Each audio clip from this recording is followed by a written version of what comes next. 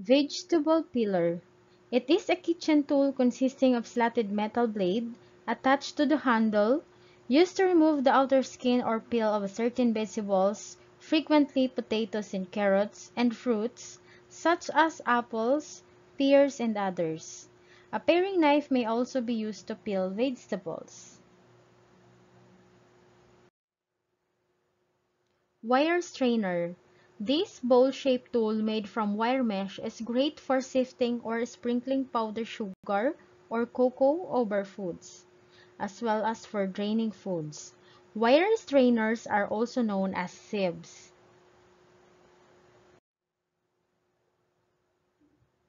Tips on how to make garnishes last.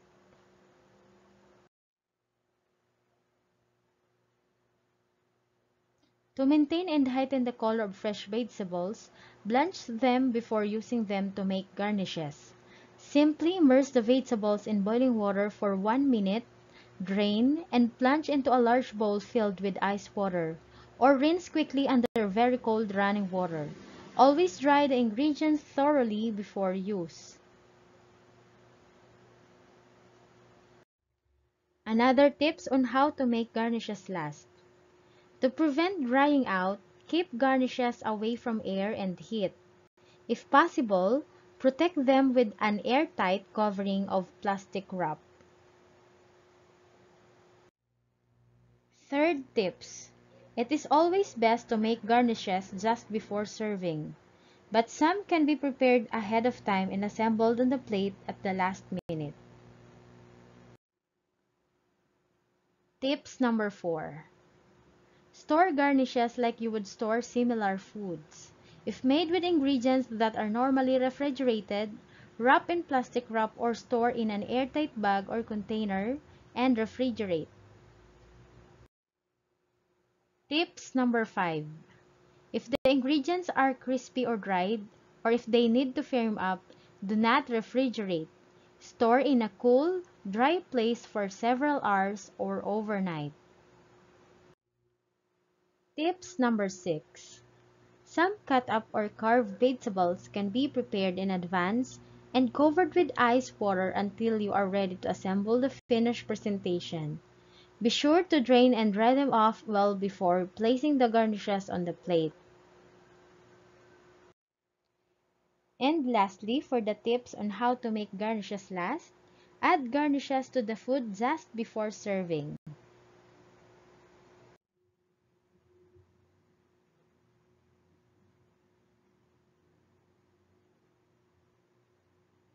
Basic elements of plating.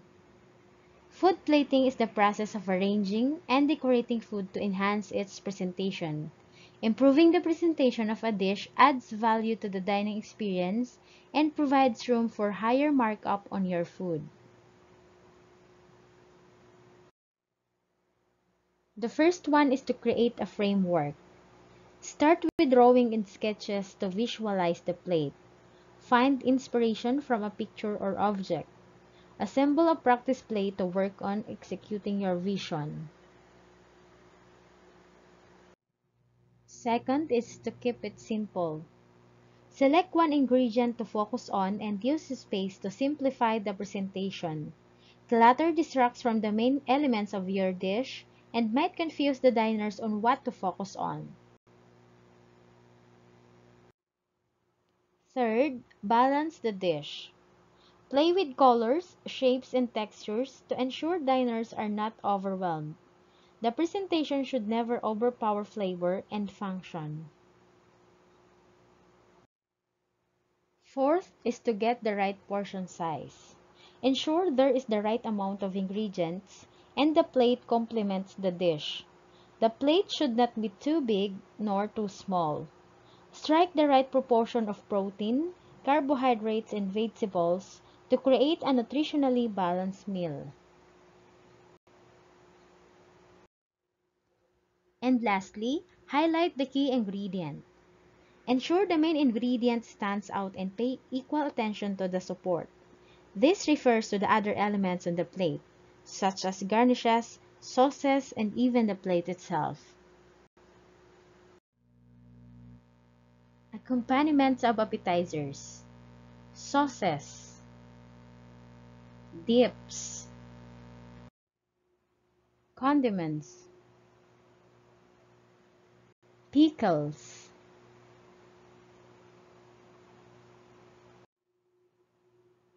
fruits and vegetables.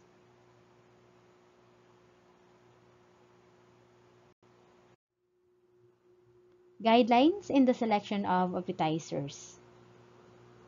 Keep the food light, delicate and unsubstantial. Guests should not feel full before sitting down the main meal. Second, limit the variety of the ingredients. Do not overwhelm the guest's plate. Third, avoid repetition of the ingredients that will be served in the main meal. Fourth, avoid highly spiced or highly acidic food. They will interfere with the meal to follow. Fifth, limit the number of appetizers served. This will prevent the guest from losing their appetites.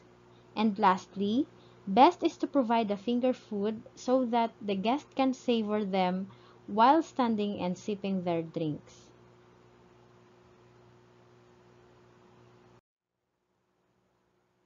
Food safety and hygiene. People get sick from food all the time, and it is often preventable by following some simple food safety and hygiene practices. Usually, a foodborne illness is related on how food was handled, stored, or prepared at home. Many foods have to be kept cold in order to prevent them from getting spoiled. Others need to be cooked thoroughly in order to remove any possible illnesses related to contamination. Hygiene practices such as thoroughly washing surfaces after preparation of food and maintaining clean hands also go a long way towards preventing illnesses. Some foods also come with more risk than others. So, it is good to know what you are getting and how to avoid potentially harmful effects. There are plenty of ways to maintain food safety and hygiene standards in the kitchen. Below are some things to be considered. First, clean your hands. One of the best ways to allow for good food safety and hygiene is to make sure that your hands are clean before you begin preparing a meal. Washing your hands with soap and water before you begin cooking will do the trick. Dry your hands with a clean towel or a paper towel afterwards. It is important to clean your hands again if you handle a raw meat or poultry during cooking. Otherwise, potentially harmful bacteria can transfer to other food. Also, be sure to wash with soap and water if you do anything else that might contaminate food, such as handling pets, going to the washroom, or gardening. Second, chill food safely. Another basic tenet of food safety and hygiene is to store perishable food in the refrigerator or freezer until you're ready to use them. The refrigerator should be set at temperature in the range of 2 degrees Celsius to 4 degrees Celsius. If you have perishable leftover from a meal, make sure to put them in the refrigerator as soon as possible. Freezing is another good option. It is uncommon for frozen foods to harbor dangerous pathogens that cause illness. At these freezing temperatures, most pathogens are unable to function. However, frozen foods are not sterile. For instance, meat still needs to be cooked thoroughly after they are thawed.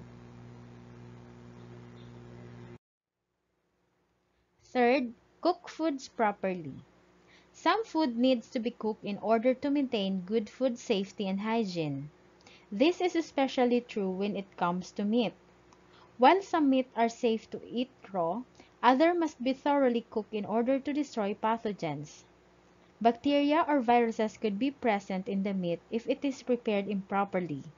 In general, red meat like beef or lamb does not need to be cooked all the way through. Searing the outside portion of the cut and serving rare is acceptable.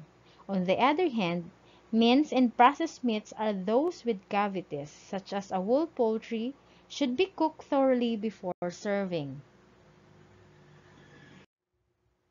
Lastly, learn about high-risk foods. It is good to learn about foods that pose higher potential risk for infection. Raw meat is one of the biggest culprits. Be sure to keep raw meat away from other food to prevent contamination. Raw dairy products can pose a similar risk, so it is usually advised that you purchase pasteurized products. In the case of shellfish, make sure that you get it from a safe source, as some may contain pathogens or toxins. Sushi can be safe if it is prepared correctly and stored at a proper temperature. Here are some examples of high-risk foods and low-risk foods. That would be all from this topic. I hope you learn a lot. Thank you and keep safe.